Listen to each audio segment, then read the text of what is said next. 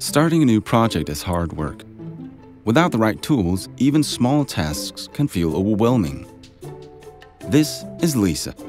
Lisa is a project manager at a big advertising agency. When Lisa first started out, she lost track of a few deadlines and found that she was often running over budget, all because she trusted in some colored sticky notes and a free software program that her coworker Dave said was totally good enough for the job.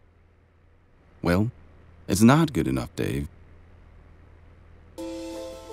With Microsoft Project, it's easy to set up a new plan. All you do is open up Project and choose if you'd like to start a blank project. Create a new project from an existing project if you have similar projects after another. Import from Excel if you started a project in Excel before you knew any better. Or even import SharePoint tasks. So there you have it.